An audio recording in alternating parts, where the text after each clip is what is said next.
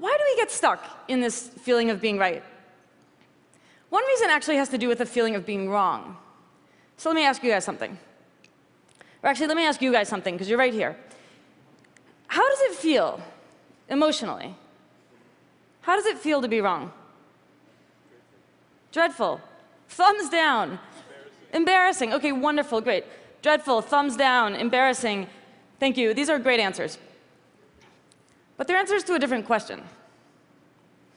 You guys are answering the question, how does it feel to realize you're wrong? Realizing you're wrong can feel like all of that, and a lot of other things, right? I mean, it can be devastating. It can be revelatory. It can actually be quite funny, like my stupid Chinese character mistake. But just being wrong doesn't feel like anything. I'll give you an analogy. You remember that Looney Tunes cartoon where there's this kind of pathetic coyote who's always chasing and never catching a roadrunner?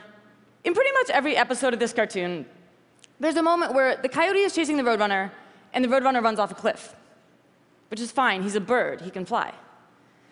But the thing is, the coyote runs off the cliff right after him. And what's funny, at least if you're 6 years old, is that the coyote's totally fine, too. He just keeps running, right up until the moment that he looks down and realizes that he's in midair. That's when he falls. When we're wrong about something, not when we realize it, but before that, we're like that coyote after he's gone off the cliff and before he looks down. We're already wrong.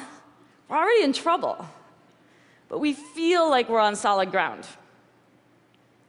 So I should actually correct something I said a moment ago.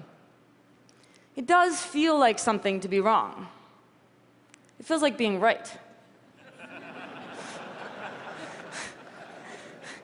So this is one reason, a structural reason, why we get stuck inside this feeling of rightness. I call this error blindness. Most of the time, we don't have any kind of internal cue to let us know that we're wrong about something until it's too late. But there's a second reason that we get stuck inside this feeling as well, and this one is cultural. Think back for a moment to elementary school. You're sitting there in class, and your teacher is handing back quiz papers. And one of them looks like this. This is not mine, by the way. So there you are in grade school, and you know exactly what to think about the kid who got this paper. That's the dumb kid, the troublemaker, the one who never does his homework. So by the time you are 9 years old, you've already learned, first of all, that people who get stuff wrong are lazy, irresponsible dimwits. And second of all, that the way to succeed in life is to never make any mistakes. We learn these really bad lessons really well. And a lot of us, and I suspect especially a lot of us in this room, deal with them by just becoming perfect little A students, perfectionists, overachievers. OK, so fine, right? Except that then we freak out at the possibility that we've gotten something wrong.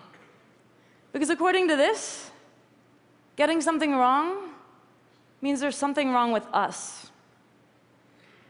So we just insist that we're right, because it makes us feel smart and responsible and virtuous and safe.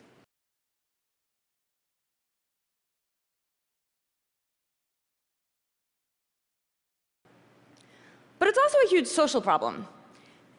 Think for a moment about what it means to feel right. It means that you think that your beliefs just perfectly reflect reality. And when you feel that way, you've got a problem to solve, which is, how are you going to explain all of those people who disagree with you?